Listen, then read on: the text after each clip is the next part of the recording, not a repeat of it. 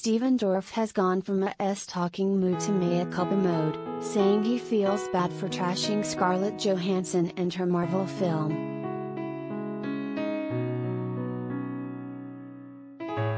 We got the veteran actor leaving Porta Via in LA and wondered what he had to say weeks after the premiere of Black Widow and nearly a month after he teed off on ScarJo and practically everything about Hollywood.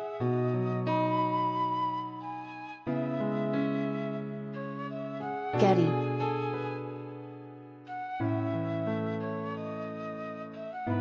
The Blade star could do nothing but sing Scarlett's praises, and he explained his interview with the UK's independent outlet was taken a little bit out of context.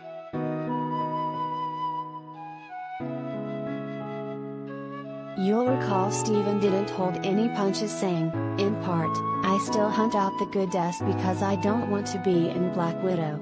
It looks like garbage to me. It looks like a bad video game.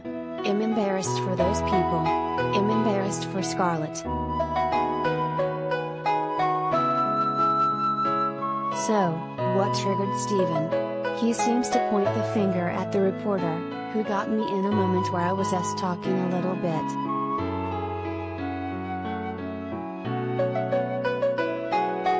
The movie's been out for almost a month and Stephen admits he hasn't seen Black Widow, which, BTW, has an 81% score on Rotten Tomatoes.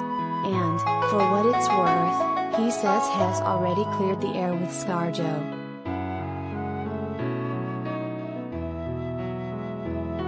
As for the Blade reboot in the works and whether Stephen's going to be a part of the project, let's just say don't hold your breath.